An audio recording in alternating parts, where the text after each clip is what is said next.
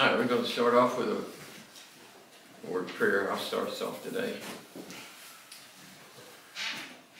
Father, as we come to you tonight, we just are grateful for your presence, your goodness, your faithfulness to us.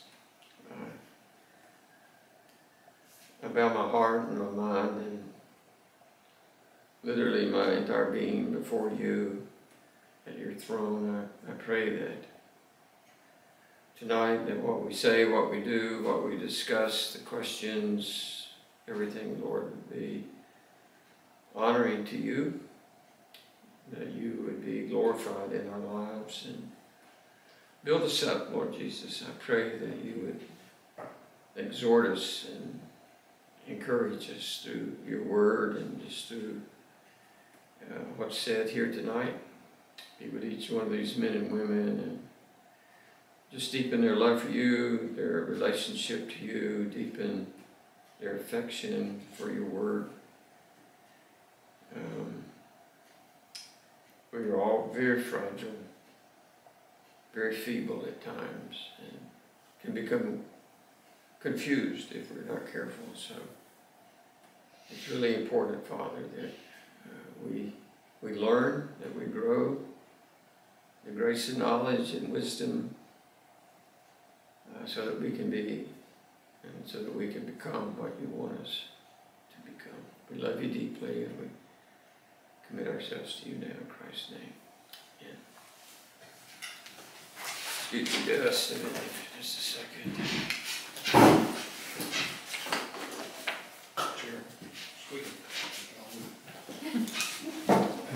Whenever I shake my leg, if I lean back in it. You gotta try it out first before you move. Yeah. Why are you eating mine? You haven't been. That's your meal.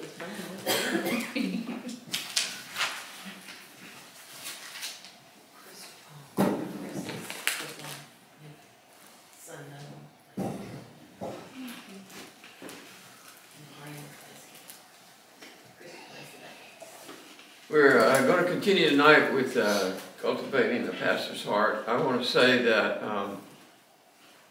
we'll finish, hopefully we'll finish this section up. I've only got 2-3 pages, but sometimes it takes me that long to get through it. And then we're going to do the last one for this semester is not lording over your flock, and I will not be able, I've given that to you in the handout, and I obviously will not be able to complete that this week and next week. I don't think, not unless I talk fast. I'm never in a hurry, really.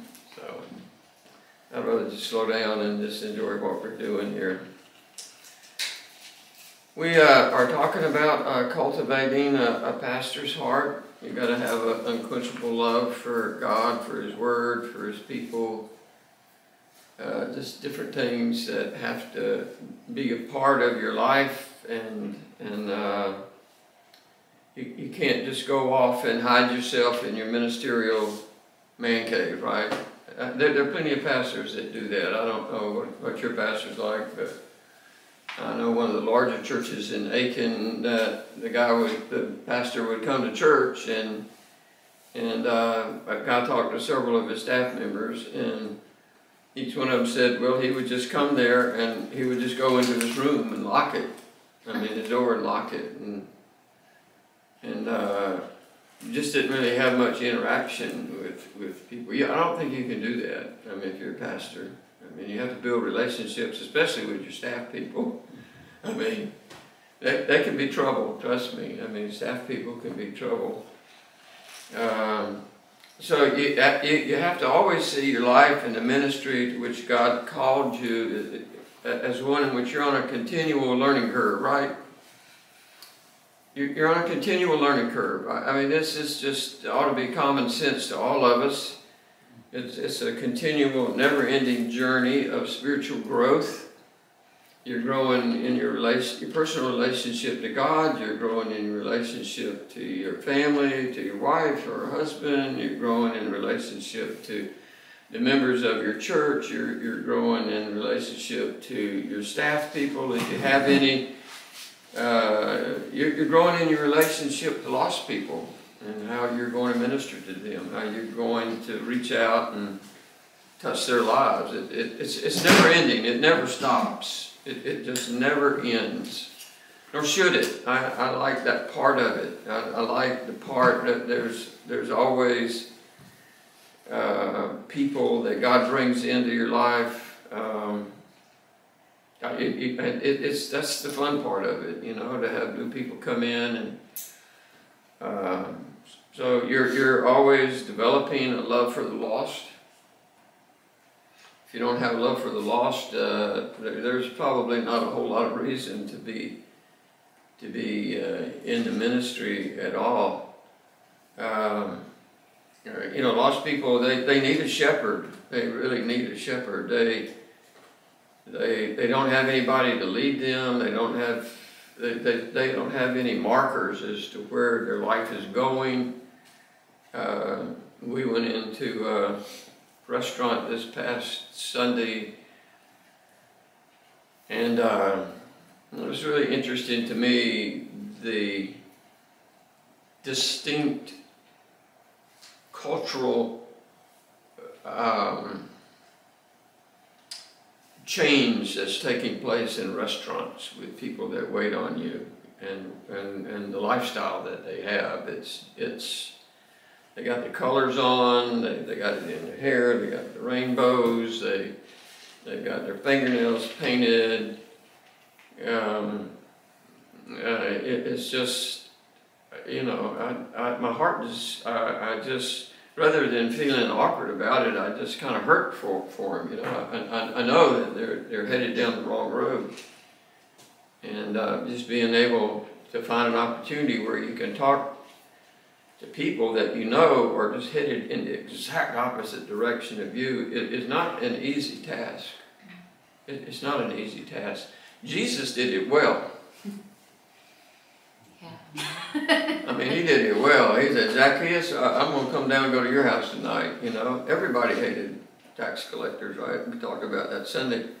Everybody hated tax collectors. I mean, if you have watched any of The Chosen, they have some scenes in there where where Matthew gets called, or whoever it was, I don't know who it was. Matthew, he gets called, you know, and he's afraid to kind of go out until he gets to his little booth there where he's protected, and they got some Roman guards hanging around there.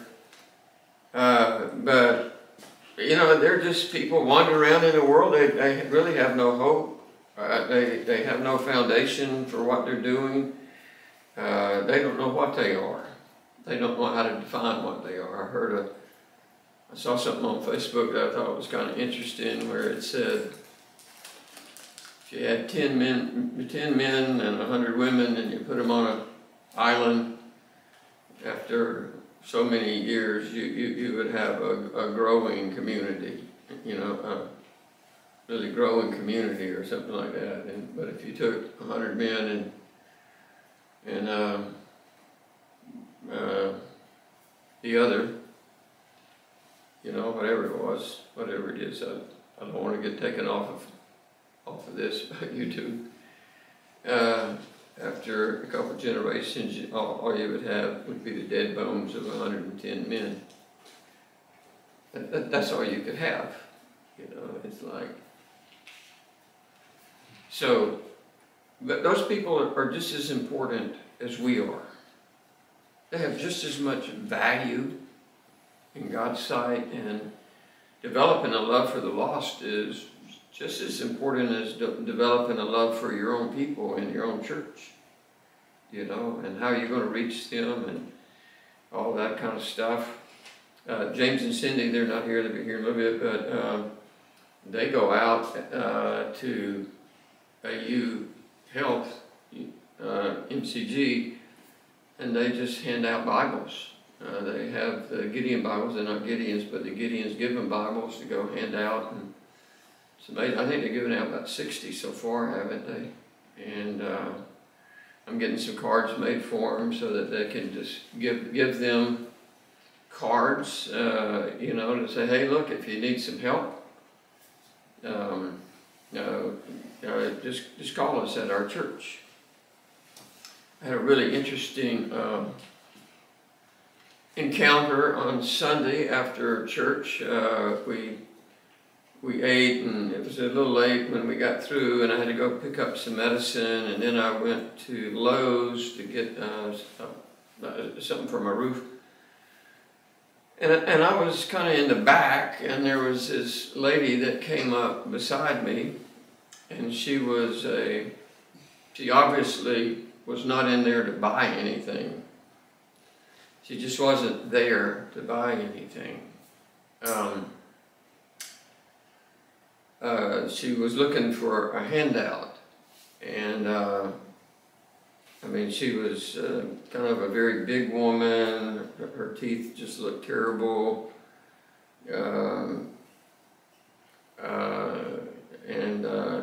So I'm sitting there, I'm talking in church about how to encourage people in their life, you know, whoever they may be.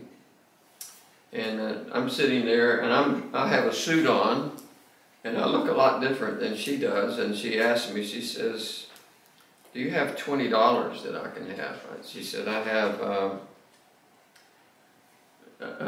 have to get a part for my car before I can get home. I didn't know where she was going to get the part, but I figured that she was just looking for a handout, whatever it was. And she asked her where she lived and what her name was and stuff. And I asked her, I said, "Is this legit?" You know, but the whole time I just tried to kind of smile at her, you know, not be condemning, not look down on her and stuff. And I began to share with her, and she says, she could tell that I had probably been to church, and she said, "Well, where do you go to church?" And I said, "Well, I go to Chineville Baptist Church." And she says, "I know where that is." She says, "That's down off of Chineville Road, off of Whiskey Road." And I said, "Yes, ma'am, it is." And we kept talking, and it just sort of came out. I told her, I said, "Well, I'm the pastor there, been there for a long time." And I said, I shared a little bit with her, and I said, "Do you mind if I pray with you? Do you mind if we just here in the store, just two of us back here, do you mind if I just pray with you and take a little bit of time and just ask God to help you?" I said, obviously, she was giving me her story and her husband and why they were where they were and this and that and all those kind of things. And so I just, I began to pray for her. And I could tell that while I was praying that she was crying, that she was weeping. And when I finished my prayer, I looked up, and she just had tears rolling down her face, you know.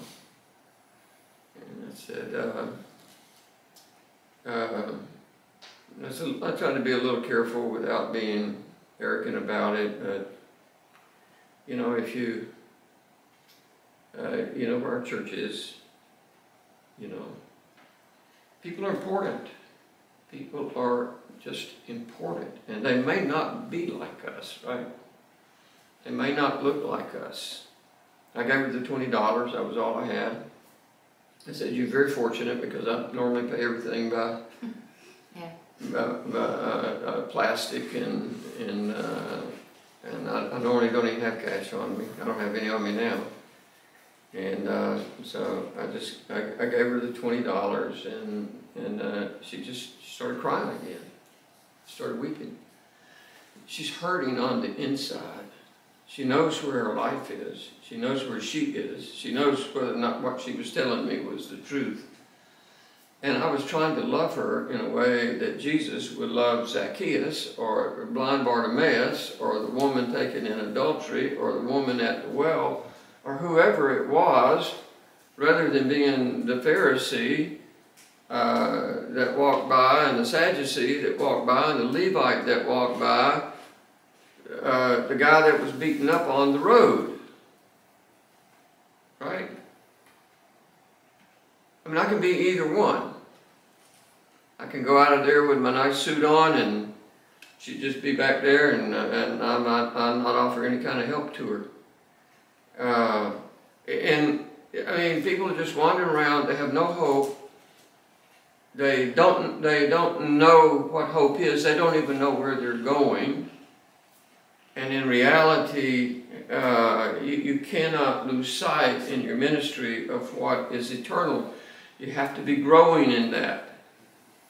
You have to be growing in that part of your life and in that part of your ministry. Families are eternal. Not some program you're obsessed with beginning in your church, right? People are what's important. And the way that God reaches people is through what? People. Other people, right? My church is well trained in that, right? You know, you reach people through people. You talk to people. You cannot fall in love with the ministry. I would say it this way: what you want to do is fall in love with people. All kinds of people. Just fall in love with them. Just care for them. Whether it's the waitress at the table. We ate at Russell's Pizza tonight. They have really good pizza. In Williston, and we got the cheese and pepperoni, medium. I still couldn't eat all of it, and I ate 3 pieces, and my wife ate 3 pieces, but for the last 3 times that we've been there, before class, this one big, tall African-American brother waits on us. He's very nice. He's really nice. He comes out, he's got 4 plates. He says, I'm going to give you some more plates because other people have touched these on the top, and some people don't like that. I mean, it was just nice to be. I had a long conversation with him the last time that we were there. I said, brother, I said, you ever played basketball? And he must be about 6'5", 6'6", or something. And he said, yeah, I used to play basketball. And I said, well, I bet you could still play really good, you know. He's just really, really big guy. But he was extremely nice. And I think he remembered me tonight from 2 weeks ago or whenever it was that we were there, and then the time before that, because I tried to talk to him. You just have to fall in love with people, and it has to be to such an extent that they know that you love them and that you're there for them. In the pastorate, you gotta write this down, in the pastorate, nothing can take the place of caring for people. Nothing can take the place of caring for people. People hurt. People have families that are hurting them. Lost children. You know, all kinds of things. People are losing marriage partners to cancer or whatever it may be, you know. And if you were to ask the average church member what meant more to them regarding their pastor, I wonder which one you think it would be. Would it be that they wanted a great preacher or a great pastor? I'm going to tell you that probably 95% of the people are going to tell you that they'd rather have a great pastor than a great preacher. That's what they're going to tell you. They're going to tell you that they'd rather have a great pastor than a great preacher, somebody that they knew cared about them. I want to ask you a really simple question, so please do not miss the significance of this question. But having said all of that, which is more important to you? Would you rather be a great preacher, or would you rather be a great pastor?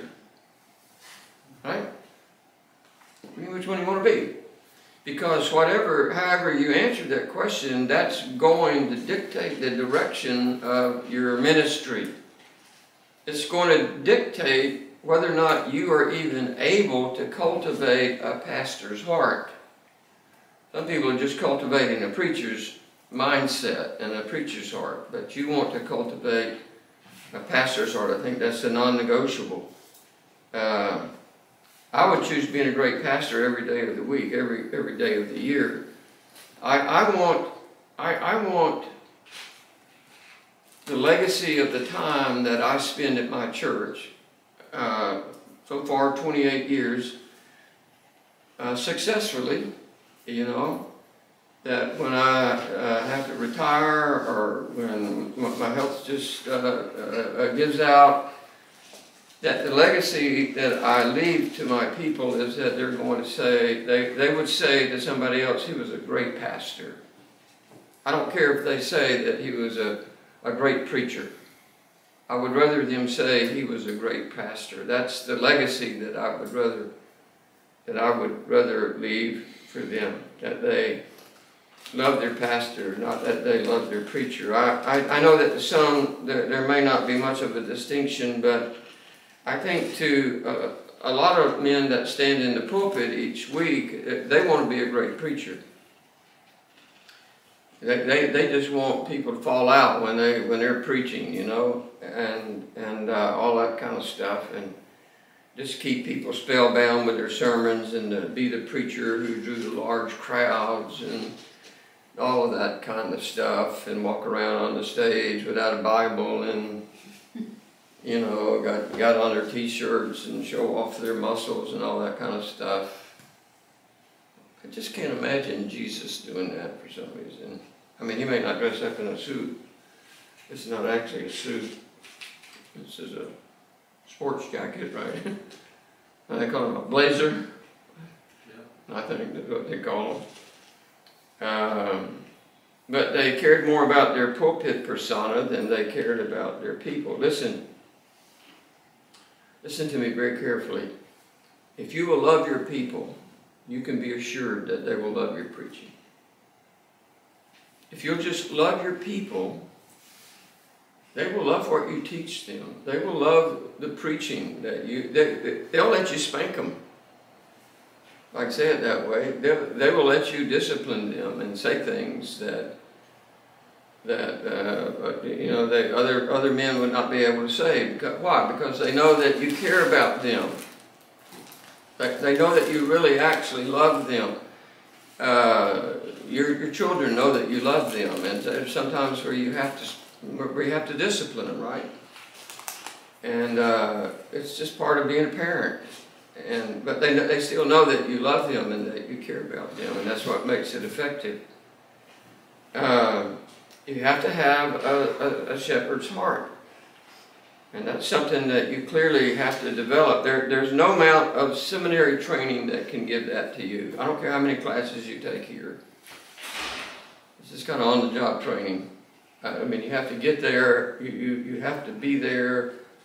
You have to be with people. You have to go through all of the problems that they have, and the weddings and the funerals, and the babies that didn't live, and this and that, and the children that are rebellious, and the car wrecks that happened, and everything. I mean, you got to go through all of it, and you have to care about those people.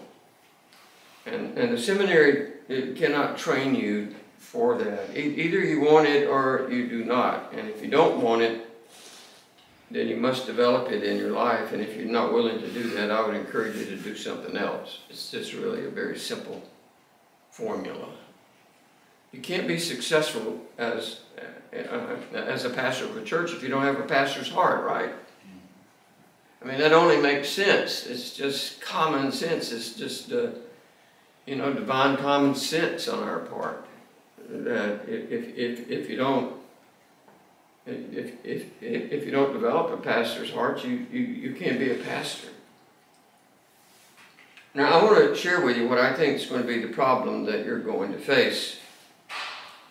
This is going to sound a little crazy here, but people can be kind of messy at times. People can be kind of messy at times, and there's certain churches that have messy people in them. People that are argumentative, people that want their way, people that are never satisfied, people that have to vote on everything.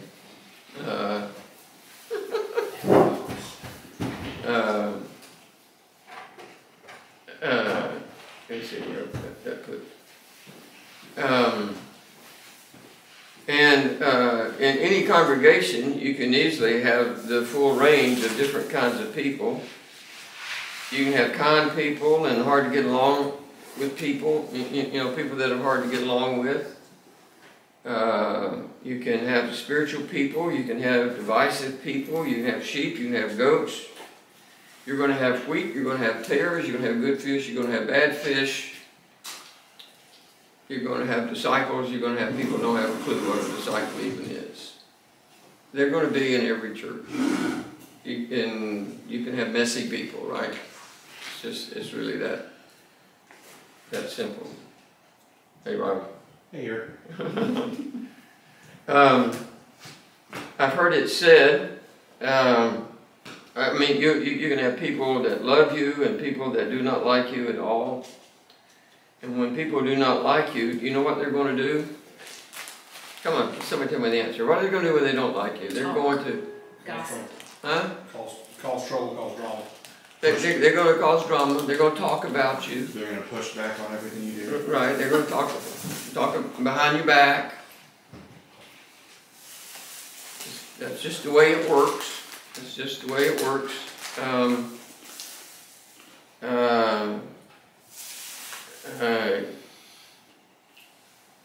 I've heard it said about church life that very often the enemy is within, and I think that's very true.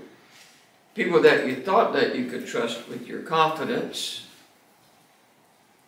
can be persuaded otherwise by troublemakers. Because they know they're going to be there. They know that you may not be there. And they're going to side with the people that they believe are going to stay there.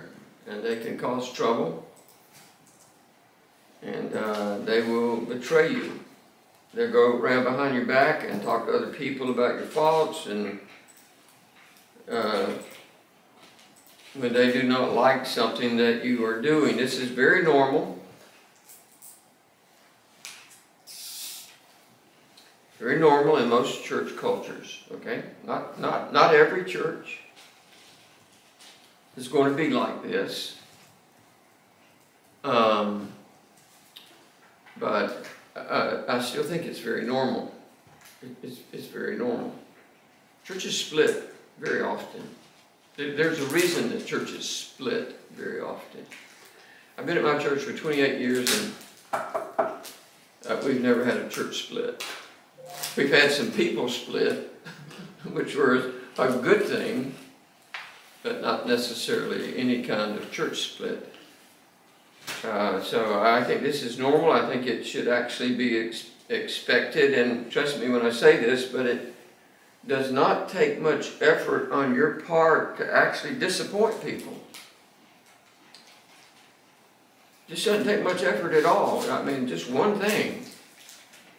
Just one decision that you make, one thing that you may say in the pulpit, you know, and the next thing you know, people are just, you know, they're like this. They don't care for you anymore. They don't like you anymore.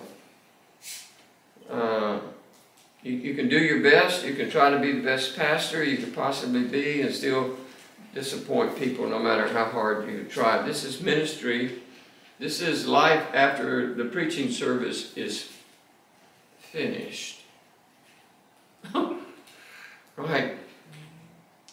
The preaching service you may preach for an hour. I preached for an hour and 15 minutes this week. I'm doing better with the members of my church. I'm working, I'm getting it down. But after you leave the preaching service, it's when all the buzz starts, right? It's when people talk, when people, you know, sort of communicate what they want, what they don't want, what they like, what they don't like. This is church life. One author said, I love this. This guy, Burns, he said that exercising leadership might be understood as disappointing people at a rate that they can absorb. Can you repeat that again, please? Exercising leadership might be understood as disappointing people at a rate they can absorb. I thought that was pretty accurate insight. You know, you just kind of got to disappoint them slowly, if I can say it that way. Oswald Standers, he wrote his classical book called Spiritual Leadership. It has a chapter called The Cost of Leadership. You ought to go back and read it. It's, I think we probably had that as a text in one of these courses. And one thing that he said that was that anyone who truly aspires to a position of leadership in God's kingdom must be, this is what he said, must be willing to pay a price higher than others are willing to pay. So if you really aspire to a position of leadership in a church, then you're going to have to pay a price that's higher than what everybody else is willing to pay. I think that's very accurate. He goes on to say that the toll of true leadership is heavy, and the more effective the leadership, the greater the cost. There's some people that just don't want to change, right?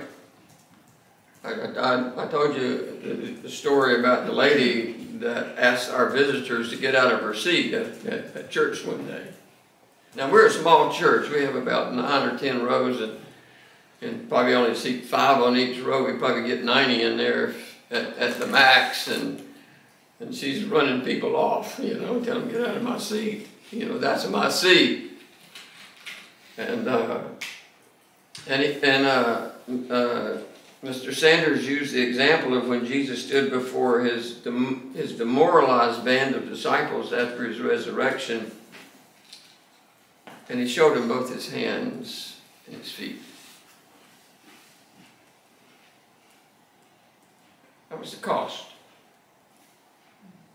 That was the cost. Here, just look at my hands. Yeah, I'll show you my side if you want to. And so the scars of ministry that you are going to inevitably receive in the ministry, the scars of ministry that you're going to inevitably receive will help authenticate where you are in your ministry. Everybody understand what I just said? They will validate somebody who has become an actual spiritual leader. The very hallmark of the life of Jesus Christ himself was that he constantly suffered. He constantly suffered. You go back, read Isaiah 53. He was a man of sorrows, acquainted with grief. You know, everywhere he went, people hated him. He would raise somebody from the dead, then take counsel how they could kill him. Pilate says, I was reading this morning in Luke about Christ, and Pilate says, I don't find any fault in him at all. You know, he sends him off to the other guy, what was his name? Herod, and he didn't find any fault. He said, I wanted him to do some kind of, he said, I was really kind of interested in him. He said, I want to see him do a miracle. And Jesus never even talked to him, never said a word. And he sent him back to Pilate, and Pilate said, I don't see any fault in this man. And everybody else said, what? Crucify him. Crucified. Crucified, kill him.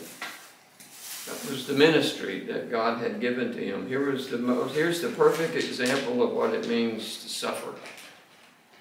What Jesus did. Isaiah 53 says, he's despised, 53:3, he's despised and rejected by men, a man of sorrows, acquainted with grief. We hid, as it were, our faces from him. He was despised, and we did not esteem him. So if you're ever going to have a pastor's heart, then you must appreciate that there will be many times when you may not have a clue as to how God is using really difficult people and very troubling circumstances in your life. Just not have a clue. But you have to let him do that, right? You have to yield yourself to God's sovereignty over your life and over your ministry. Let him bring in the disgruntled people, whatever it is. We're going to talk about in this next section, not lording over your flock. We won't get through with it next week, but you can finish up the notes. And about how do you handle that? You know, how do you handle it when people come in and are not are not pretty. There'll be many times when people are going to be very difficult. They're going to create a lot of stress on your life. If you don't believe me, you're naive. You're naive. And it doesn't take much for that to happen.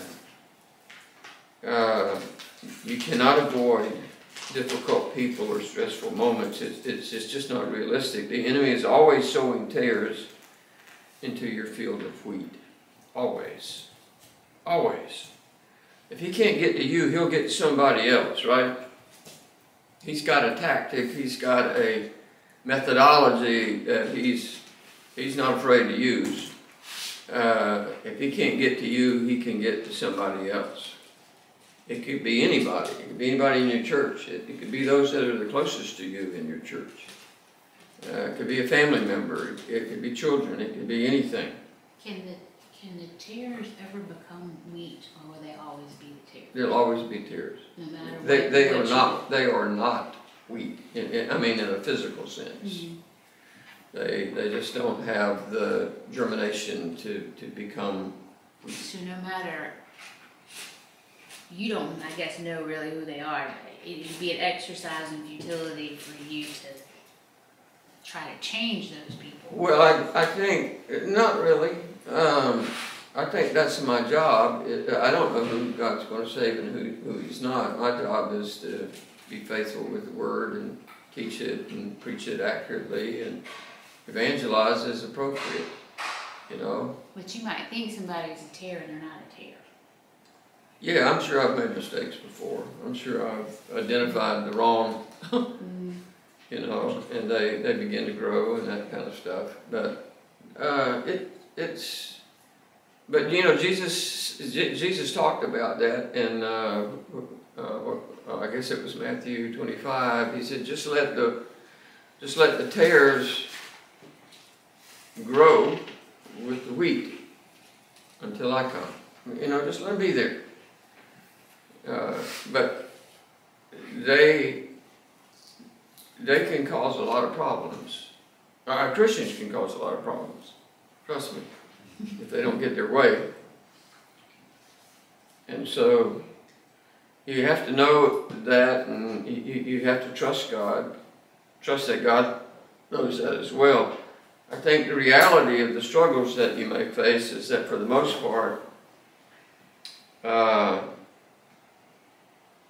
you will never know the value of those struggles or the value of those difficult people and those difficult moments except over time. It just takes time.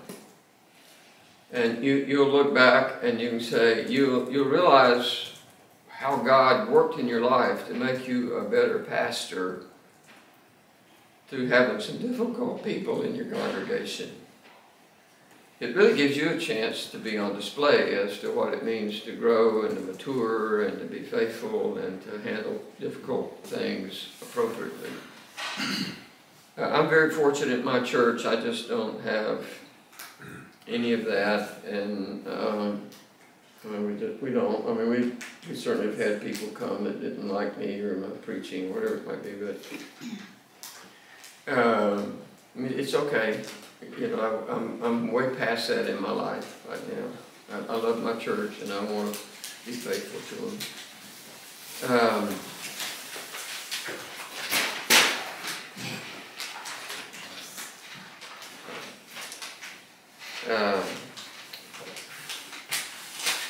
You may want to ask me. You may say, how long is that time? You know, how long is that going to take? Well, that's the $1 million question, right? How long does it take you to learn a lesson? Yeah, that's right. That's right. It could be a long time. In my mind, it can actually be years. It can be years, having to deal with difficult people and know how to sort of handle them. I can't tell you how long it will take, but I can tell you, I think, with a great deal of assurance that you're going to have to go through those periods of time in your church. They're unavoidable. They're unavoidable, especially if it's your first church. And hopefully your first church is your last church. I better stop with that. Y'all heard me pound that drum a lot. One of the most painful lessons that any of us will ever have to learn could be considered, I think, a paradigm shift in our thinking. I think it's a very simple and profound lesson at the same time. We want God to work mightily through us.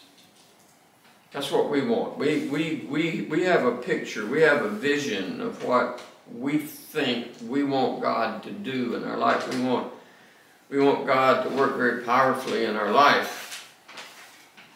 But God wants to first work in us. And that takes time. That's the time frame. Is how much of your life are you going to yield to God when the difficult moments and the difficult people enter in.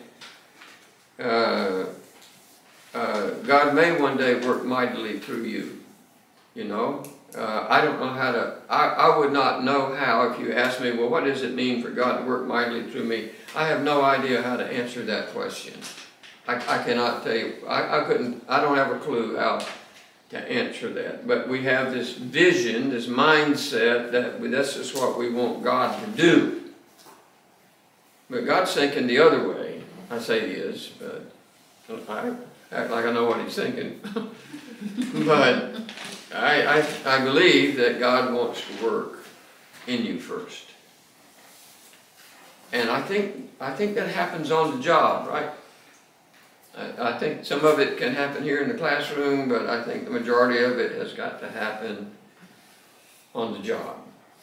You know, for those of you that don't or they're young and still, you know, want to go into the ministry, I'm never going to tell you not to take a church. I would encourage you to find a church where you could be an associate pastor first and just learn some lessons and just sit and learn. But God knows that until He can work His character and His wisdom into us, that He will not really be able to work through us that much. It may be a little, but not much. I want to say something to you. You may find this to be awkward, but I think it's true for me personally that my character development is a lot more important to me than my church development. My own personal character development is more important to me than my church development. Because I can never have meaningful church development if I'm not a man of character and integrity. I have to be a man of integrity before God can actually use me, or before He can use you. I think we all have to understand that we learn much more from failure than we do through success. You know, failure is a great teacher. It really is a wonderful teacher to fail. But the average person certainly does not see it that way when failure is actually taking place in their life or in their ministry. They don't see it that way. But I could sit here for the rest of the night and the next class and talk about all the ways that I have failed in the ministry and how I have learned through it. In the next study that we'll get to here in just a little bit, I will share some of my failures with you. I promise you that you will start out in the ministry with what we often call being gung-ho. Everybody knows what gung-ho is, you know, the guys that go in the army and they're gung-ho and they can't hardly wait to get there and get the head shaved. And I never, ever forget about the guys that were gung-ho to go into the Rangers. I think it was the Rangers down at Fort Benning. Is that where they trained the Rangers? Man, it was spooky, the things that they got those guys to do, to weed out. And they had a little saying, I mean, they had a little sentence, I think I mentioned this to you before, that all you had to say was, "I'm done," or something like that. And you were out of that, you were just going to go back into the regular army. And they started out with like 400 people, and they were only looking for 30, and I'm not even sure they got 30 people. The exercises that they put them through were, and all these guys were gung-ho. I mean, they're big, they're rough, they're tough, and then they get them up at about 80 feet over water, walking on a beam that's about that wide. The wind's blowing. No, sir. No, sir. No, sir, not me. I'm done. You know, it was that kind of thing. Have you ever watched any of those? I've watched them, yeah. Yeah, okay. You know, you could tell it was in Georgia because of all the pine trees. I don't know what gung-ho actually means, but I think it means that we think we have all of something figured out, when in reality we have virtually nothing figured out. I think that's what it means. You know, we're really gung-ho for Jesus and the ministry, and we think we've got it all figured out, and what it means to be a pastor. We don't have anything figured out. It takes on-the-job training. We're energetic, we're excited, we're ready to get it on, but then church life just happens, ministry failure happens, and there we are just wondering in a kind of spiritual desperation as to what in the world went wrong. You know, we're just kind of looking around, asking questions about what went wrong. Where did I fail? I mean, what happened here? I was really energetic about this place, and now I can't stand it. I'm ready to leave. I'm ready to go. I don't think I can take another week of preaching to these stinking people. You think I'm exaggerating, but I'm not. I'm not. That's why the average stay in a Baptist church is actually less than 2 years for most people.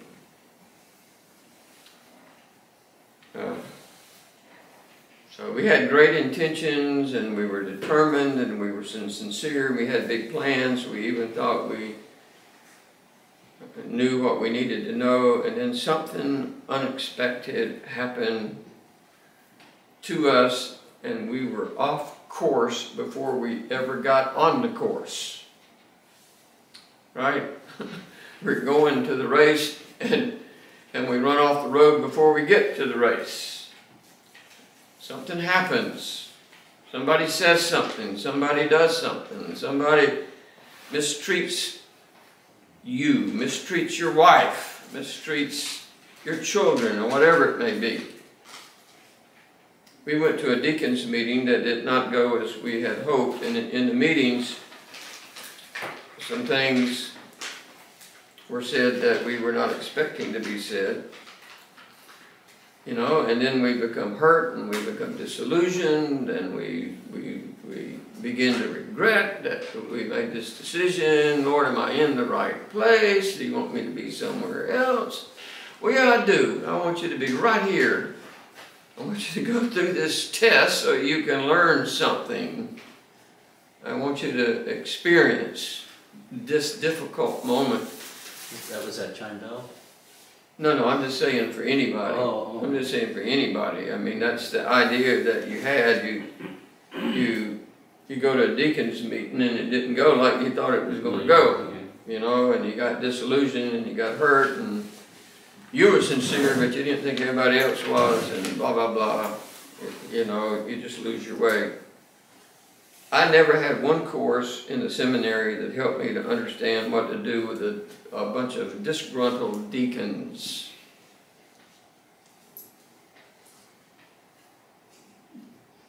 I never had one course that said, okay, this is what you do, with a bunch of knotheads that don't seem to have an ounce of spiritual life within them. You know, that's probably not a good thing to say in a course. But it happens. And the worst part about it is that it's a popularity contest. In most Baptist churches, they vote on the deacons, and there's a turnover every 2 or 3 years. So you're going to get everybody before it's over with. You're going to get the good, the bad, and the ugly, and sometimes you can get all the ugly at the same time. You know, that's not what you're really looking for. You have a group of disgruntled deacons who think that they own the church and they need to control the pastor. Sometimes he's just going to have to let them do their thing for a little bit. I mean, I think that's just what has to happen.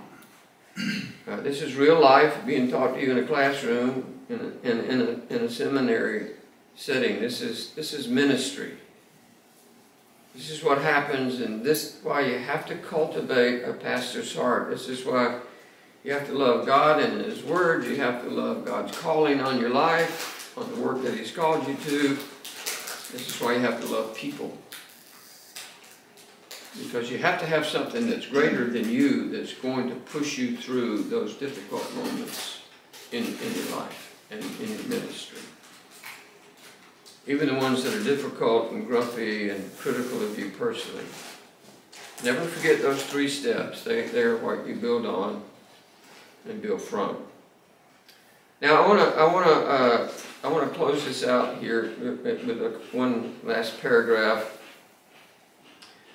I want to encourage you to not let the ministry discourage you. All right, that's a big. After having said everything, you haven't done anything. We're hearing. This is stupid that you would say that. But please do not let the ministry discourage you. I know that sounds simple enough, but if you actually know that it can, and if you actually know that it will, right? If you know that that can happen, and if you are realistic to appreciate that it will happen, then you're much better prepared to handle it when it actually happens to you.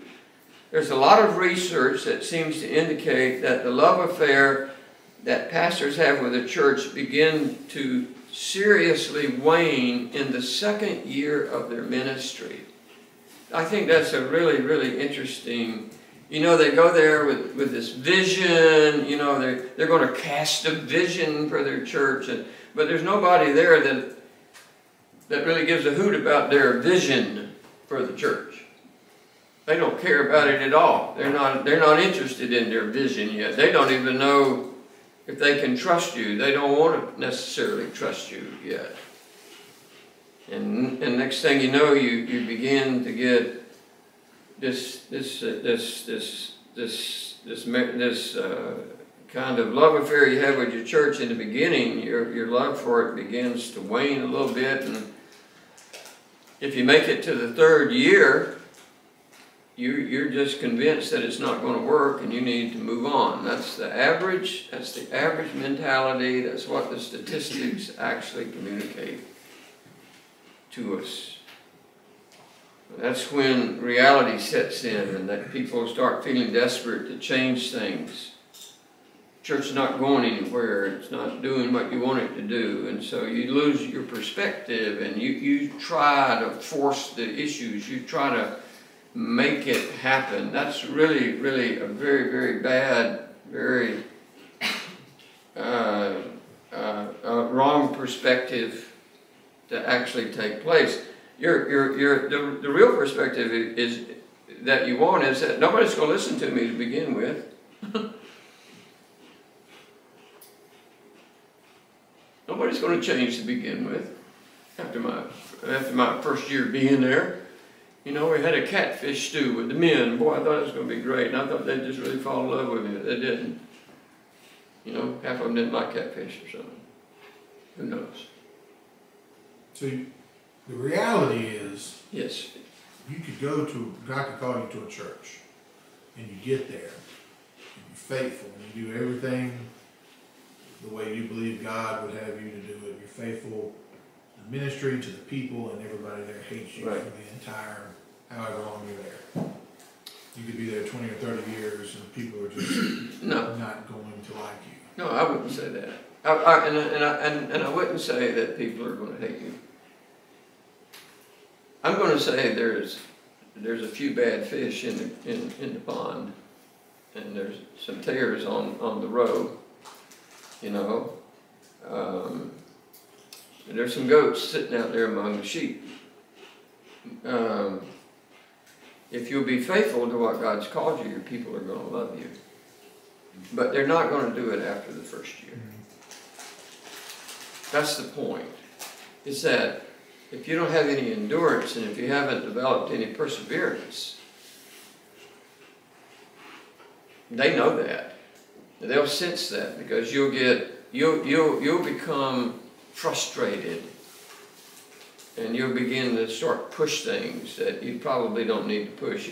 Well, you probably just need to keep teaching really good sermons. I've said it over and over, you've got to hear me. It takes at least 5 years for your church to trust you. 5 years. Some churches may be 4, some may be 6. Some may be 10, some may be 3, I don't know. But I think the average would be 5 years. That's a long time to be somewhere before you really feel like you can become effective. But I think it's true. I think it's really, really true. Especially if you're in a community where nobody knows you. They don't know you. You know, you can go bouncing off to some other state, and next thing you know, you got to go home to mama because you just didn't have the endurance and the perseverance to work through that. Churches are, what's our word? Messy. Churches can be very messy at times. Politics, can you call it politics in church? Sure, there are a lot of politics in church. There's a lot of power struggles that go on in churches, and they don't want you to have the power. And I would say to you, James, just to comment on that, is give them the power. Give them what they want. If that's what they want, if they have to have it that way, you just keep doing what God's called you to do. Because you cannot change them. Only the Word of God is going to change them. You just have to accept it. That's the way it is. I'm going to keep preaching. There are, in every church, especially in big churches, there are extreme power struggles that go on. You know, it's normally among the wealthy. The wealthy, Chris always says you got to follow the money, right? And that's true in churches. Jesus spoke more highly of the widow that only gave 2 mites. I think of what you said, that God can remove the bad apples. He will. I'm going to do that in the next study. We'll talk about that if I get through with it next week. But if you just give God time, He will get rid of the people that He wants to, that's hindering His church. Some of them will die. Some of them will get disgruntled and leave, you know. Some of them will get saved. But God has His methods, and you just have to let Him do what He does best. So, I think I've said it before. I'm going to say it again tonight. I think a lot of young men that are going, a lot of men that are going into the ministry are too young to do so. They don't have enough life experience to draw from, and they don't. I didn't. I'll put it that way. I didn't. And man, I'd been to the seminary, and I thought, man, I was gung ho, you know, but man, I didn't know squat about different things. So the result is that when they don't have the patience and they don't have the endurance to stay somewhere, they just go somewhere else. Well, nothing changes in that scenario. There's nothing that changes. They still have to go through the break-in period, the love affair, you know, The difficulties. the difficulties, the difficult people, the difficult circumstances. And if you just keep doing that, you never learn anything. And by the time you know, so many years have gone by, you're about as discouraged as you can be to even be in the ministry. So you're much better off if you'll just stay where you are, just let God take care of you, just do your part, be faithful to it. You know, people are always looking for that proverbial grass that they think is greener somewhere else. That's a complete illusion. I think it's a demonic mirage, right? It's just kind of demonic, if I can say it that way. If you think, well, they got a bigger church, they got a nicer building, all that kind of stuff. Some of the best churches that I've ever been in were under trees. I have some pictures of no building, no bathroom, no air conditioning to mess with the thing, the thermostat. And they built these hard seats with no back, and the place is packed. Or I've taught under a tree for almost 8 hours a day in 110-degree weather. And hardly anybody moves. No food, very little water. And I couldn't, I remember when I was up in the Philippines, in Indonesia, up in the mountains, and I have pictures of it. I'll show it to you sometime. I remember getting off the helicopter. I don't know if I ever told you this. I think my church told them of it. I get off the helicopter. It's me and Eddie. And they come over there and grab us and put us on their shoulders. I think they're taking me to a pot somewhere. It's boiling, you know. I mean, really, they're hooping and hollering, and man, we got some fresh meat here. I didn't know what was going on. And but we went up to a place, and they wanted, and I preached that day to them, and there were about 500 people out there. And I preached, and I would just say something, and just spontaneously, the people would respond. Just spontaneously. There was no, it was just like everybody would just, they were sitting down on the ground. There was no building. There was nothing.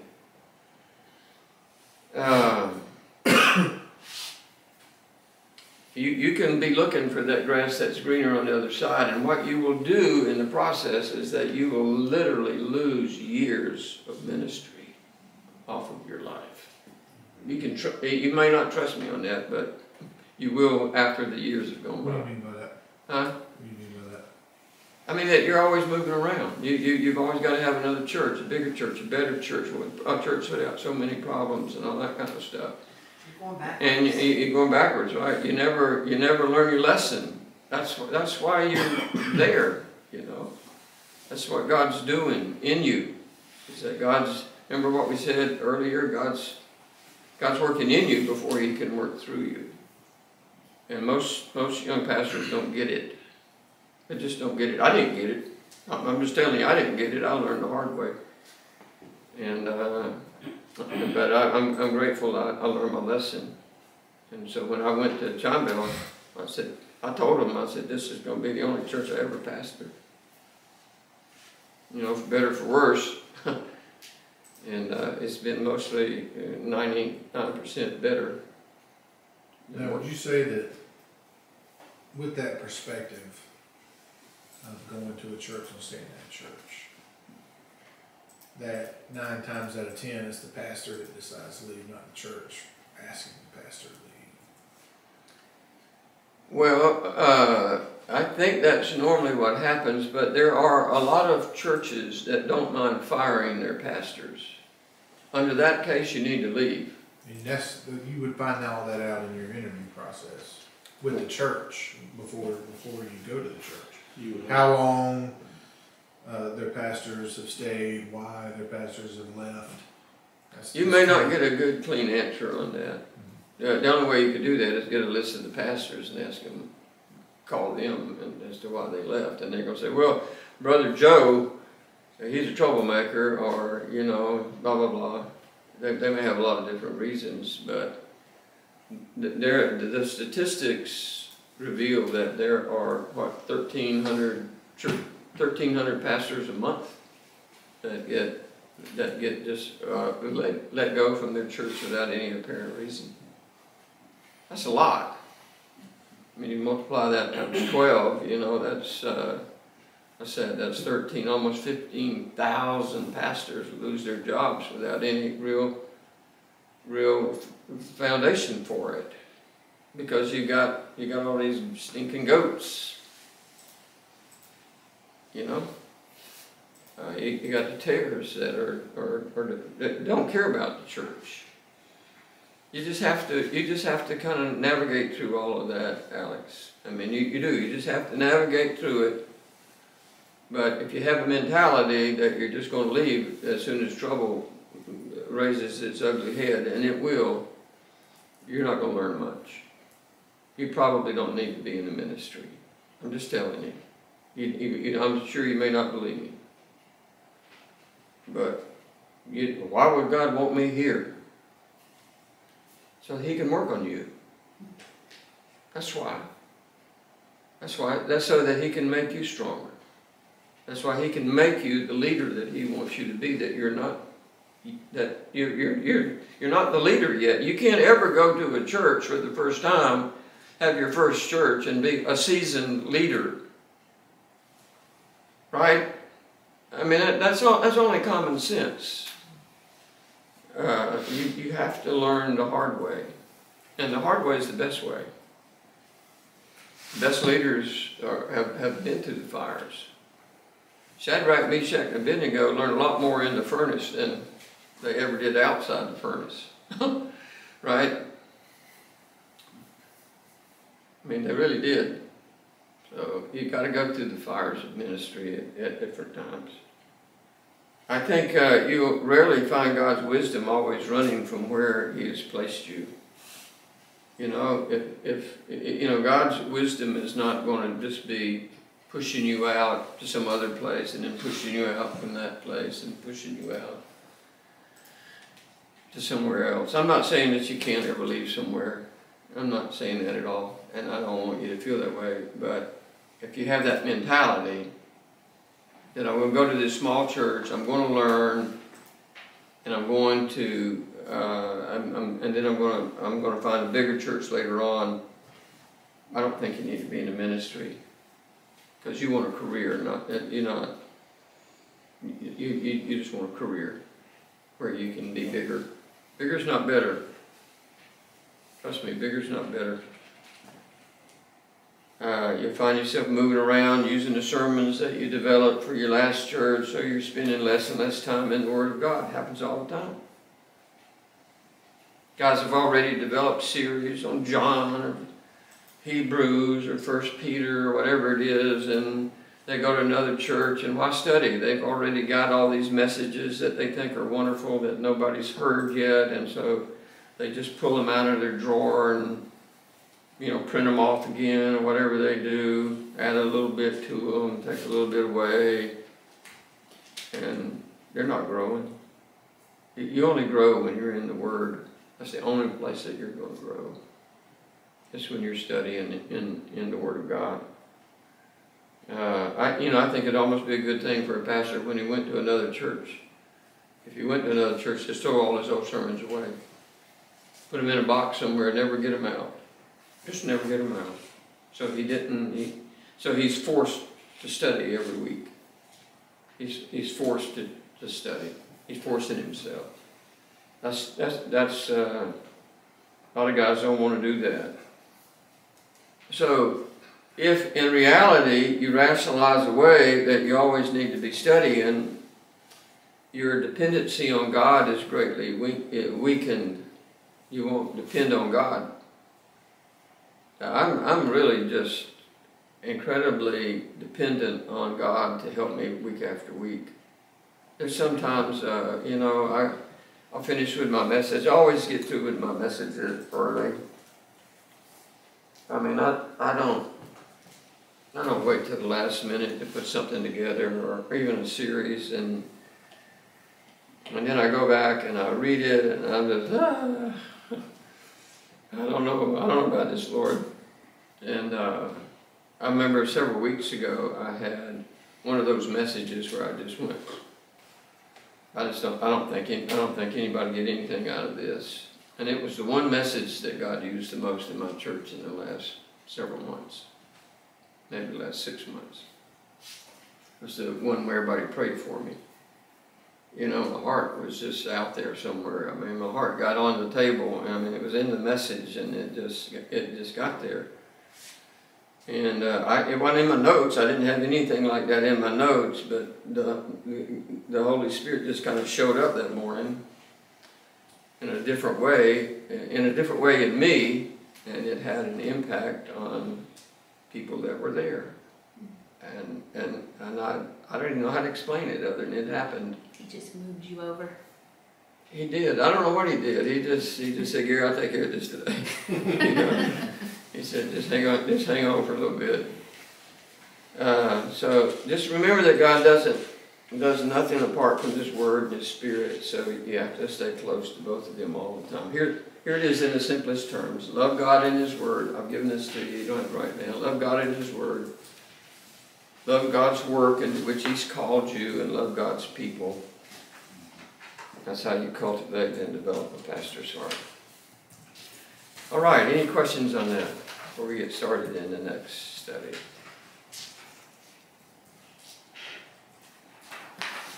That helpful?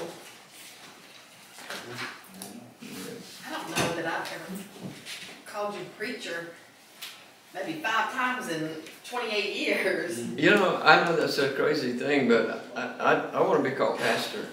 It's always been pastor. One of the kids called you Creature Gary. Yeah, Creature Gary. Creature Gary. He called me Creature Gary, didn't know what preacher was. So, yeah, I'm a creature, all right. Because you've always been more of a teacher. Yeah. And I enjoy teaching a lot more than I enjoy preaching, if I can say it that way. I'm not. And I think the reason for that is because I have a congregation that I've been with for a long time, and I know them, and I'm not trying to get them saved. And I don't go in there and just rebuke them every Sunday. And what good is that going to do? It's not going to do them any good. It's certainly not going to do me any good. I'm just going to keep teaching. So I'd be an encouragement to them. We might need that every once in a while. Well, every once in a while I will give it to you. But I don't plan on it. It just kind of happens.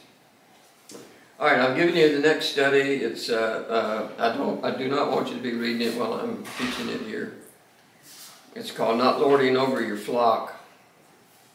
This is study 12, I think. I hope I got the numbers right. I may not have them right. I want you to turn in your Bibles, if you would, to 1 Peter chapter 5 and verse 3, and this is kind of where we get this from. 1 Peter chapter 5 verse 3.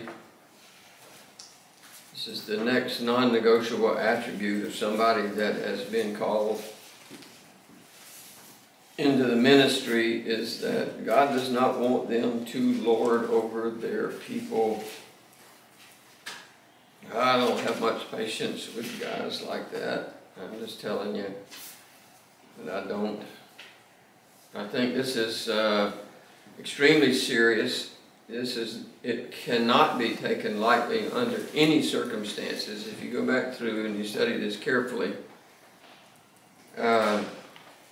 I'm also going to refer to lording over as I go through this. I'm going to switch back and forth, use the two terms I'm going to give you. One's going to be lording over, and the other one is going to be spiritual abuse, or abusing the ministry, abusing the opportunities that God has actually given to you. Now, I want you to read along here with me. It's kind of interesting for me that the contrast that is here comes from verse 2 and verse 3, where he says, what I want you to do is to shepherd the flock of God, right? Which is among you, serving as overseers, not by compulsion, but willingly, not for dishonest gain, but eagerly. Nor as being lords,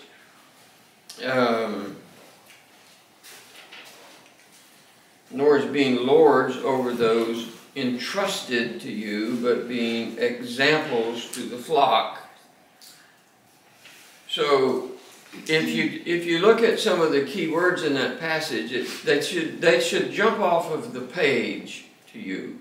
Shepherd, do not lord, be an example, right?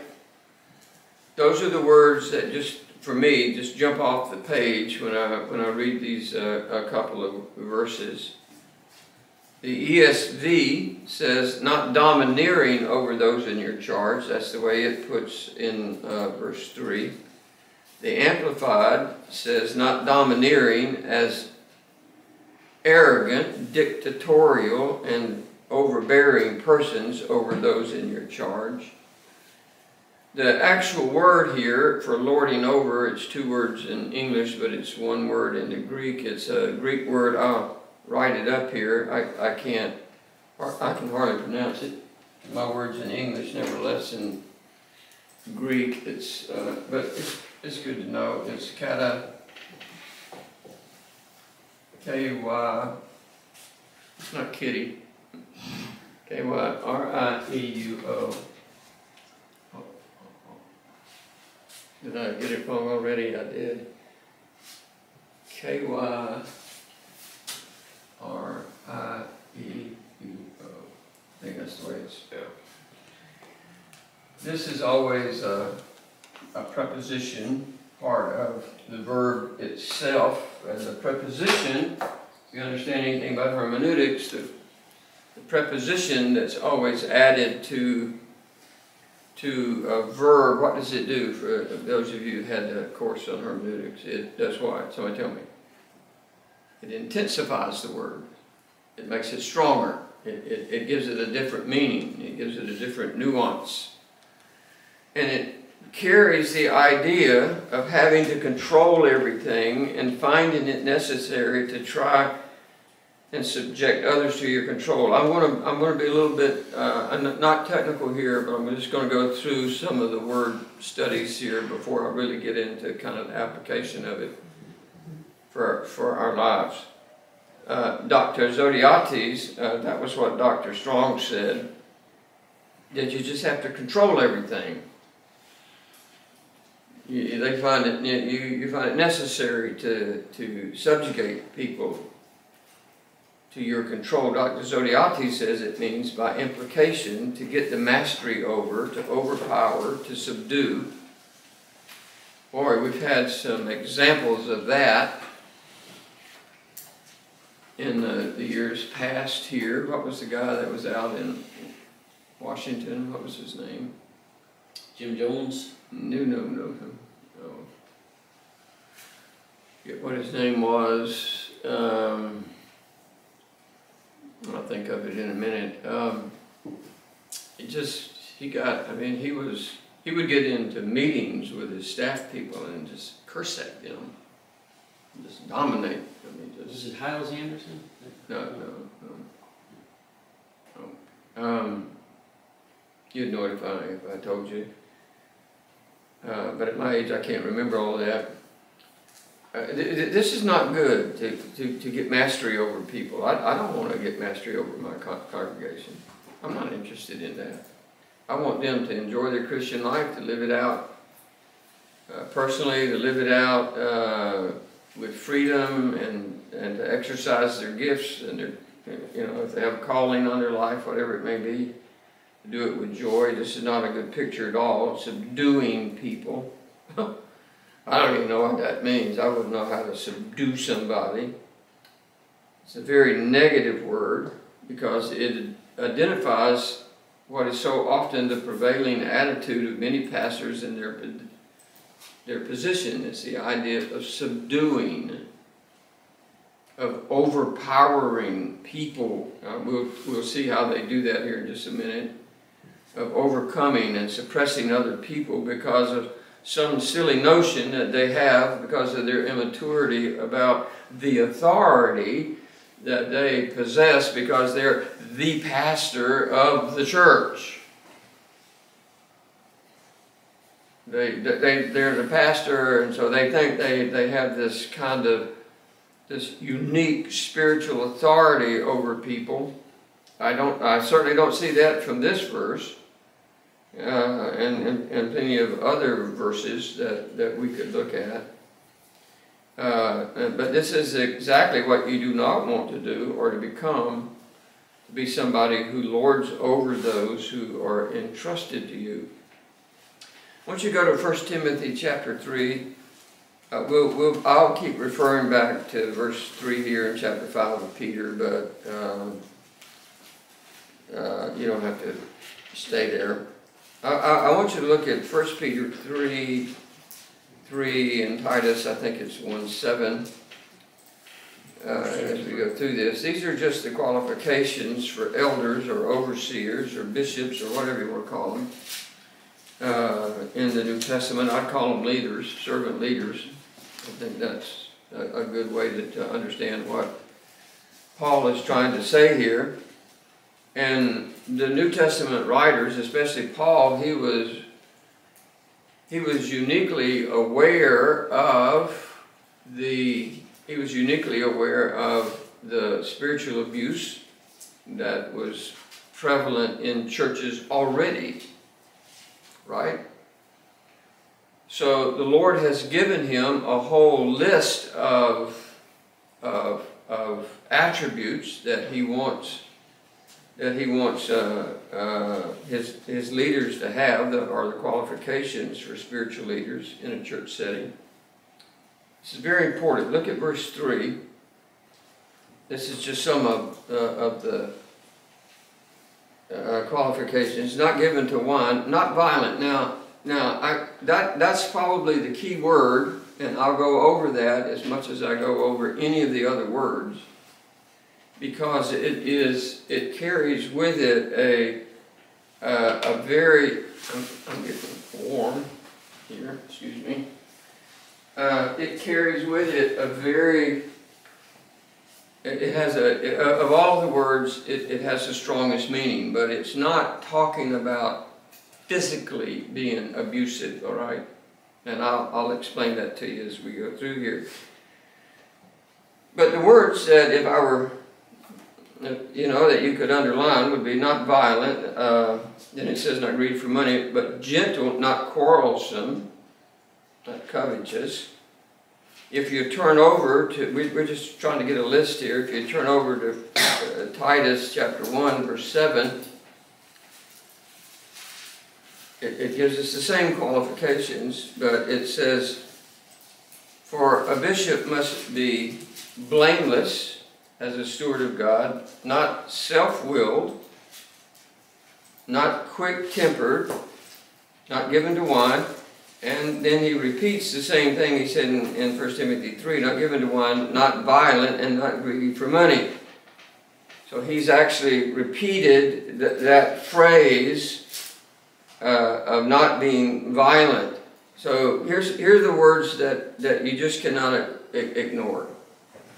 A pastor, I'll just call it a pastor, cannot be violent, he cannot be quarrelsome, he cannot be self-willed, he cannot be quick-tempered. You can't just get mad at people. You can't just break down and just get mad, speak your mind, be ugly, say things that you'll regret, You can't be self-willed, just got to have your way, you got to have it, it's my way or the highway. You can't be arguing and quarreling with people all the time, and you can't be violent. Now, the actual word for violent, I know some of you have computers, and if you looked it up, it's a kind of all-encompassing word. It carries the idea, I have to use this because I can't remember all this stuff, somebody who uses very upbraiding language. It means somebody that is contentious, that they're arguing, that they're always quarreling. They're always contending. You cannot be that way in the ministry. You have to back off when that begins to happen. Somebody's going to say, well, sometimes you just have to defend yourself. Well, go ahead.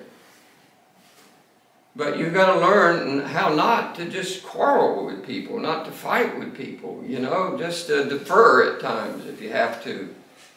It doesn't mean that you're compromising, it just means that you're deferring, right? You have to do that in your marriage all the time, right? Doesn't mean that you're compromising, it just, you just have to do, you need to defer. You need to learn how to do that. Compromising, it's not a bad thing, right? I mean, in a marriage, what's the matter with using the word compromise?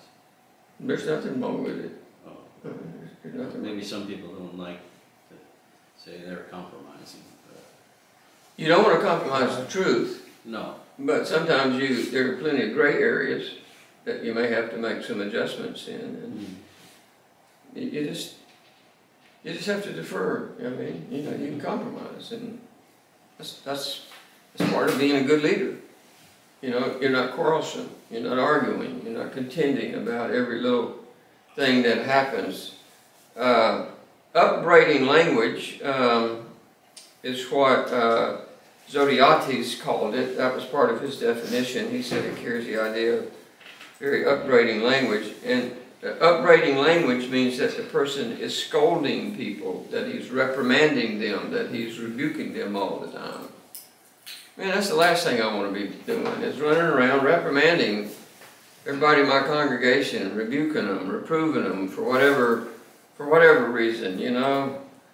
Man, you left the lights on. What's the big deal? It costs us, what, 40 cents overnight?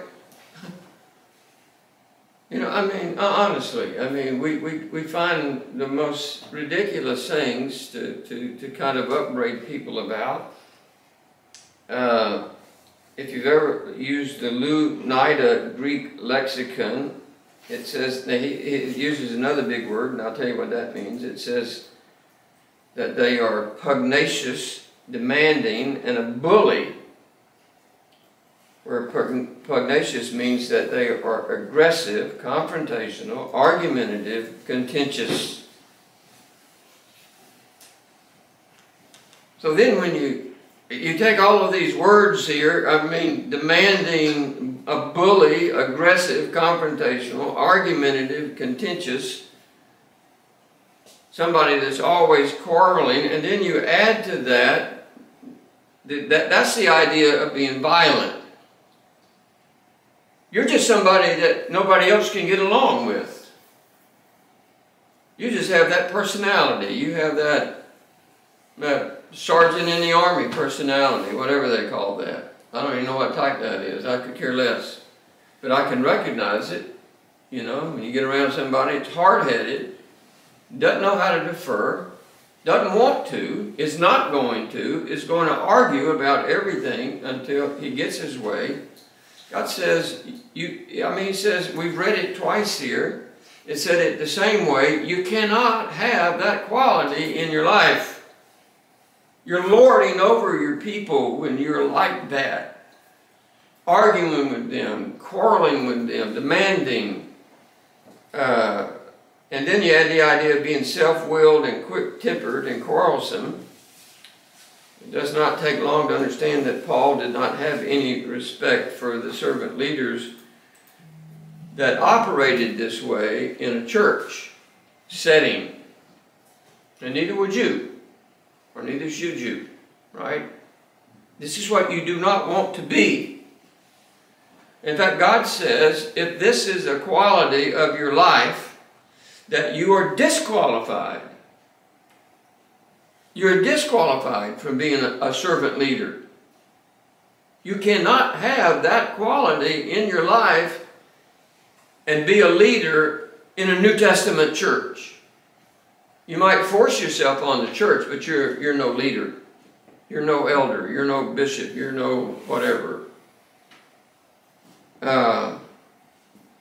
Simply stated, it's just forbidden. I mean, this is a very, very strong word. You go back, you can study it on your own in an area that every pastor needs to get right before they ever enter the ministry. Some people are that way before they enter the ministry, and they just take it right on in with them. They think that that's kind of the way that you lead, you know, that strong, kind of demanding, we're going to push this through, we have an agenda, I'm a vision caster, we're going to lay it out here on the table, I'm going to push this, you know, this is a Ezra Nehemiah building, we're going to preach on Ezra, we're going to preach on Nehemiah. Y'all have a grandson named Ezra, right? You know, we're going to build the wall, we're going to build the temple, we're going to do this. I was a part of that. And I'll tell you my story as we go through this, and we won't get to it tonight, I don't think. If I could say it in a different way, if you become a spiritually abusive pastor, then you are actually disqualified from being a pastor. And that one word, violent, you ought to figure out what it means. You ought to tattoo it onto your brain. You ought to tattoo it onto your brain. That if that's the personality that you take into the ministry, you need to be removed. You're not qualified. God disqualifies you by Titus 1 and 1 Timothy 3. You're disqualified if that's the way that you are. The one word that stands out to me in all of these qualifying words, I think it's in, let me see if I can get it. In chapter 3, verse 3, it says, not given to wine, not violent, not greedy for money, but. Every time I get to the word but, it's a big deal to me, hermeneutically. But gentle. Everybody see that? You have to be gentle. I have never, ever, one time in 17 years of going to Romania, I have never seen one shepherd out of the hundreds, maybe thousands of shepherds that I have seen beat a sheep.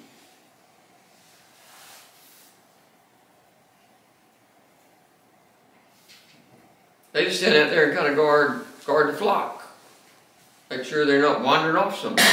You got these big old sheepdogs. You don't want to get near the sheepdogs. Sheepdogs are really pretty dangerous dogs. They really are. You can't get near them. I mean, if they see you kind of walking up, I mean, they have some big, big sheepdogs.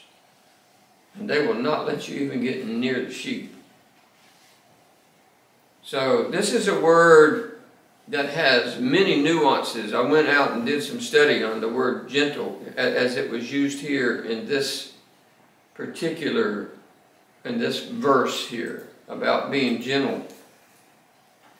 And it is associated with characteristics such as being reasonable. Imagine that, just being reasonable. Considerate, being forbearing, being peaceable, being merciful, having a gentle toleration of other people, even if there is a justification for intolerance. You still tolerate them. You know, you're gentle. It implies the example of Christ that someone is able to exert restraint. Can you imagine the restraint that Jesus had when we read about him standing before Pilate and Herod and, you know, the Sadducees and the Pharisees and all those people that wanted to kill him? He just had amazing restraint. I think it's unfortunate that young men who enter into the ministry without much experience often have the idea that controlling others is equated with leading others. Well, that's not accurate at all. That's not accurate at all. In fact, that's the very opposite. Leading is the very opposite. What someone who is a true leader does is that they influence people. If you go back and you look at the definitions of how these men have put this, defined this word, they have said that you lead by example.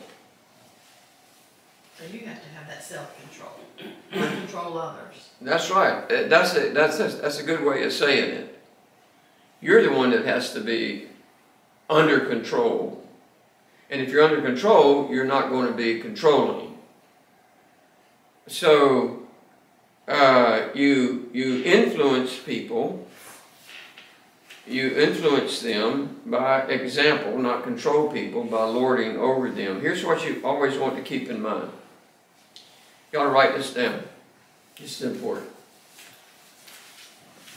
A leader who is a controlling leader, who just has to control everything, every decision's got to flow through him. You don't have to write all those words down, but just a controlling, somebody who is a controlling leader always creates a very dysfunctional church culture. Always. Always. The church is not designed to be controlled by one person. It's not your church, it's not my church to begin with. It's God's church. And He has set up the organizational structure of a church to be with a multiplicity of godly men who lead the church. And these men can do this by intimidating people in whatever way they can. I'll give you some of those a little bit later. It can be by their personality. Some men are really powerfully articulate. My wife and I went to a church of somebody that for about 12 years that had a golden tongue. I mean, it was bad. It was just bad because you thought what he was saying was good, and it was really bad. But he had a way of convincing you that it was good, but you look at his life and you say, no, there's something missing here. There's something strategically missing. It kind of sounds good, but it doesn't look good. And he'd use his tongue to control people. It could be by their education. Some guys have a domineering leadership style, right? They're very dominant. They're going to dominate. They're going to control. They want to control everything. Everything has to funnel through them personally. In other words, they're not willing to give people responsibility and let them go do their job. They don't know how to delegate anything. They wouldn't know how to delegate somebody to go take care of making sure the toilet paper's in the bathroom. You know, they're going to be asking them questions about it. Just let them go do it. You know, I mean, if you give somebody responsibility, let them fail. I think that's a good thing. Let them fail. What if they don't do it the way that you want them to do it? No big deal. Are these character flaws or characteristics of people, are they already there and they're enhanced by the power of being the pastor, or does the power of being the pastor kind of overcome them and they... Probably both. It's probably a combination of both. There's a lot of books that are written about how... What's the term? I'm looking for a specific term. It says that it has to do with power, that power, when you give people power, it actually destroys them, you know. Power corrupts or Yeah, something, yeah, or absolutely corrupts or something. Yeah, something like that. It's like power corrupts. That's huh? Power to corrupt the good morals. Well, it's the idea that when somebody gets power, it corrupts them. We see that all the time in government. I think it's when they get absolute power, it absolutely corrupts. Corrupts, yeah, that's the way it says. When you have absolute power, it corrupts absolutely. So, thank you, James. I need all the help I can get. Me too. No, I do. I need it. So, you just have to give people responsibility and let them go do their job. I bet the last thing that Jeremy wants is for his pastor to come walking into his office every day and give him a briefing on how you handle this, Jeremy. Or, you know, it's kind of nonsense, really, to treat people that way. You want to let them do what you've asked them to do. That's not controlling them. It's giving them guidance. If they come to you and they want guidance, give it to them. But don't make it a demand. You know, don't make it a test that they have to pass. You know. Yeah, question, Gary. You Yeah. talk about somebody who had a golden tongue. For a specific example, how do you combat the leader that hides snide, disparaging comments and humor, and they are a sitting leader in the church? How do you combat it? Yeah. Obviously, I'm not saying like go and confront the person, just have an all argument. But obviously, there's a way to address it, head it off. I mean, because I have watched those comments really kind of tear people down. Yep. I think that happens all the time. And we'll talk more about that as we go through here, but just to kind of address that from my perspective is that a lot of times leaders surround themselves with their groupies. They're yes men. Right. No. And it makes it even more difficult to get into that kind of inner circle. It could be some deacons, it could be, you know, you could have 10 deacons in a church and about 3 or 4 of them sort of surround the pastor or whoever, and they're not going to let them get, you know, they're going to let them say whatever they want to say and sort of protect them. And it's a challenge. I don't have just a real simple answer for that. I would always say to you that you go to somebody in private and you speak to them in private. I don't mind saying this out loud. I don't mind saying it on video. Two of the men in this room approached me about my sermons being too long, and I took it to heart. You know, at first it kind of stung a little bit, but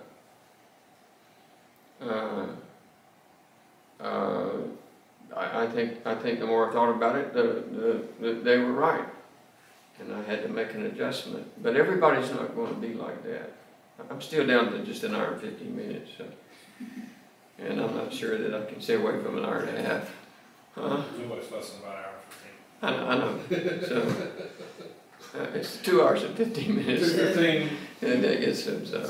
But you know, but every leader's not going to be like that. Every leader's not going to have that mentality. And the last thing I want to do is to be making snide remarks about the men that have surrounded me, that love me, and I know that what James and Chris said to me were not out of. It wasn't I hate you. No. They knew it was counterproductive if we had visitors, and it was. I mean, and it will be. So I just said I have to make an adjustment. I had 6 pages of notes. I'm down to 4, and I still have having trouble. You know, but. So what if in his situation the person doesn't receive that one-on-one feedback well? The person doesn't receive it's got some lessons to learn. You can't control that. You can only do what's right for you. You can go to them in private, you know. James came to me in private, Chris came to me in private. Separately, they got You had said you're just wrong. Huh? Or you had said to them, you're just wrong. and just kind of dismiss them, that would have made them, it would have been awkward after Oh, that. I could have said that in some way. I mean, I could have communicated that just by the tone of my voice or my disappointment or, you know, but after thinking about it, I felt like they were right. But in saying something to somebody, you always run the risk of Absolutely. it coming back in your, not Absolutely. in your favor. Absolutely, especially for a pastor that lords over his flock, that feels like he can't be wrong. I've told you the story about the time I'll tell it again, just to reemphasize that I got really frustrated in my congregation one Sunday morning. I thought everybody was asleep. I just shut the service down about halfway through my message and said, I'm done. And I said a prayer and went off the stage and went into my study. I was that frustrated I had studied hard and I didn't think anybody was listening. And just a long time ago, I'll get out. I was, Huh? we were there. Yeah. You didn't appreciate me doing that, did you? That was kind of shocking. Yeah, it is, Shawty. Were you surprised when he did it? Yes. Yeah, I was surprised I did it. I've never done it before. I said, I'm going to try this, see how this works, you know, just to get everybody's attention. But I don't want to ever do that again. And one of the elders came in and gently reproved me. And it was, and I received it immediately, and I went back to the church and asked him to forgive me. I said, this will not happen again. So, And some may not receive it immediately. They have to think and accept it, and then let you know. So you might not get a response you want right in the beginning. well, I think the answer to Robbie's question, though, is that you have to recognize the source that you may be going into a hostile environment, a hostile circumstance where somebody's not really going to receive what you have to say to them. So does that mean you go Old Testament and treat them like Goliath and you're David? About what? Joking. No, I'm joking. no, I would just say that you just have to, Pray for them. right, you have to pray for them, but you've got to do what's right on your part, and especially if you know that they are attacking specific people, and you know who those people are in your congregation. That's not right. No. You know, that's not right. That's lording over your flock. It doesn't have to be the preacher. It can be the head deacon. It can be one of the elders. It can be anybody that's in a position of leadership. And somebody needs to address that with them. If it takes a little bit of courage to jump out there and do that, I think, because you don't want to be the strife maker in your church, but you're not the one creating the strife. You're the one trying to stop it from happening. Because everybody knows what the snide remarks are. Everybody knows what somebody's talking about. There's no mystery with words, you know. It's not like they're trying to hide something. It's the idea that they actually said it, and it was real, and it can hurt people. And you know, I just want to say that it would be difficult for me just in the congregation to sit under that kind of ministry for a long time.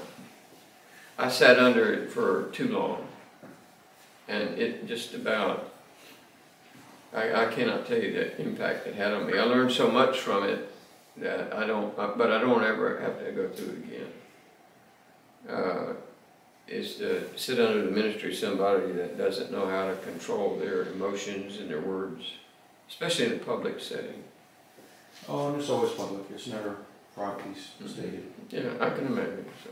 But, you know, you go to them and say, well, you know, I was watching so you're talking about that, I could tell that hurt them.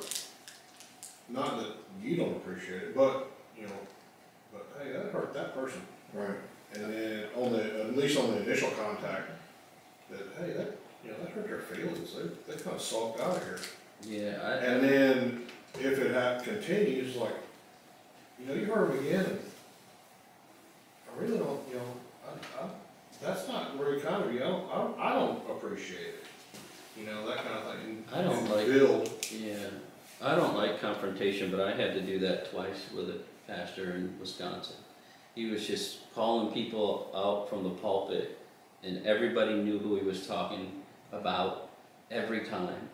And he just kept doing it, and I felt like I had to approach him and say, you can't do that. I approached him very sheepishly, respectfully, and said, if you got a problem with him, you're supposed to go to him. Right.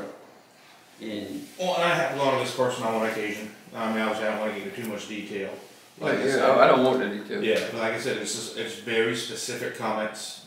It's snideful, Mhm. but it's hidden in humor. And so as soon as the comment's made, it's chuckled off like, oh, that was supposed to be funny.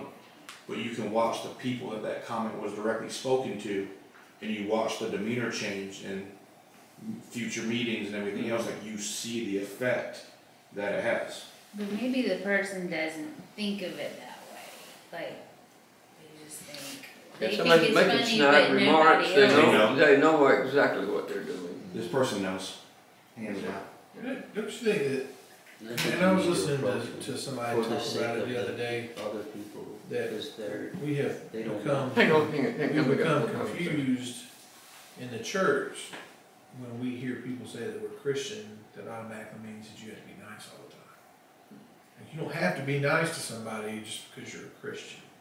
I'm not saying that you demean somebody or go that route, but if somebody is insulting you or somebody else and you hear it or you know what's going on, you can go be unfriendly, Defend. but say something about it. You don't sit back and just say, well, I'm a Christian, I'm just gonna have to be nice about it all the time. I don't think that's right. I don't either, I think Jesus wouldn't. I think we're gonna look at a key verse, and it's a part of this study, in 1 Peter chapter 2, is that when Jesus was reviled, he didn't revile back.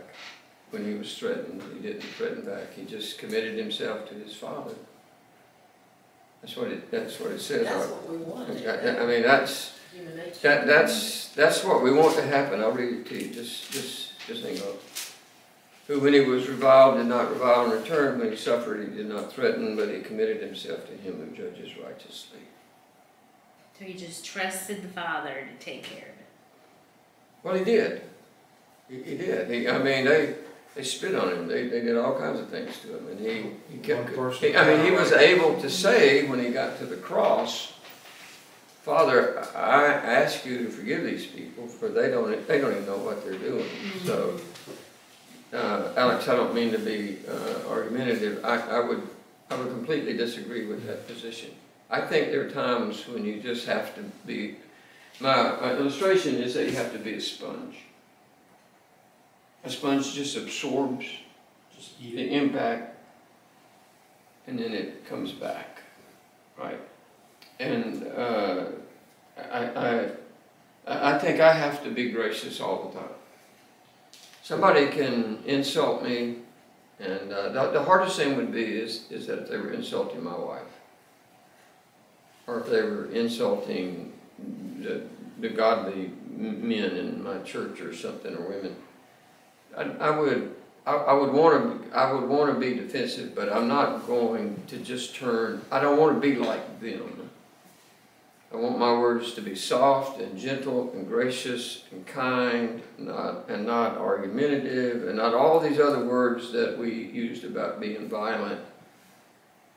That's what it means to be a pastor, and you have to learn that lesson. And the only way that that can happen is that you have to be treated exactly like you're talking about. That's the only way that you're going to learn how to respond the way that God wants you to respond. That's the only way. That's the only way. You can't just read a book and that happen, because when it happens, you have emotions that you don't get out of the book. All you have are feelings that just start to come up and about. I'd like to just knock this guy's teeth out. But that's not what God wants you to do. You know that's a test when that happens. I guarantee it's a test. That's how I'm gonna fail. Sorry. It's a test. Well, if you fail it, and you keep failing it, you just keep getting the same test over and over. Hey. Or more. I failed my passenger endorsement the other day, passed it the second time, I'm alright. I'm joking. You just have to bear up under the pressure sometimes. Mm-hmm.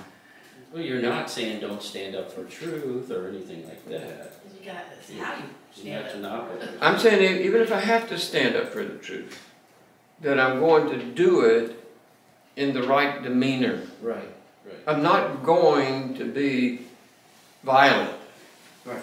I'm not going to get mad. I'm not going to get angry. I'm not going to curse at somebody. I'm not going to threaten them. I'm not going to be contentious. I'm not going to just sit there and quarrel and debate and argue Yes, yes. and all of that. That's what these verses are saying. The person that's going to ultimately lord over that flock, that's the way that they're going to be. They are the people that are going to actually abuse that opportunity to become Christ-like.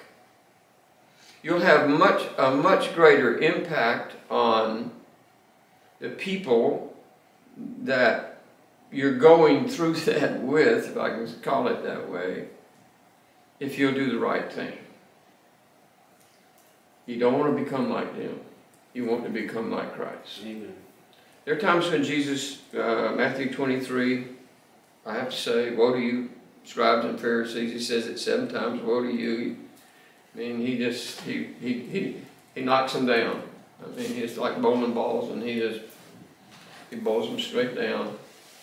He called them just a pack of wolves, you know. And those are the only people that he ever really got angry with, were the religious leaders. But other people, And Peter. well, he didn't really. He wasn't mad at Peter. He told Peter to get behind him. He said, "Get behind me, Satan." But he told Peter later on. He said, "Look, Peter, this is right at the end of his ministry." He said, "Satan wants to sift you like wheat, but it'll be okay. I got you." Mm-hmm. And Peter became, after Jesus was resurrected, the greatest preacher on the planet at that time. You know, I'd like to preach a sermon where 3,000 people got saved. I think that may be more people than got saved during the ministry of Christ the whole time, under his preaching. I think there's a good chance for that. I think a lot of theologians believe that. Just that one day when the Holy Spirit came, and I'm sure that the Holy Spirit filled Christ, or indwelt Christ. The Holy Spirit is called the Spirit of Christ, but Peter, I mean, they went to jail. They're singing in jail. You know, the doors open. They were bold from that point on,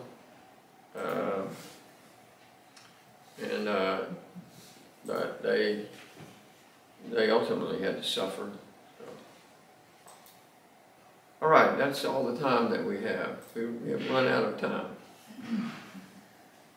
All right, well, let's close. James, you want to close for us? And we'll start the next class. Heavenly Father, we just pray that you would use these lessons to help us in the future to remember these things, and I pray that you'd give us all endurance and just help us to stand for what's right and stand where you have put us, Lord, whether people are for us or against us. In Jesus' name, amen. Yeah.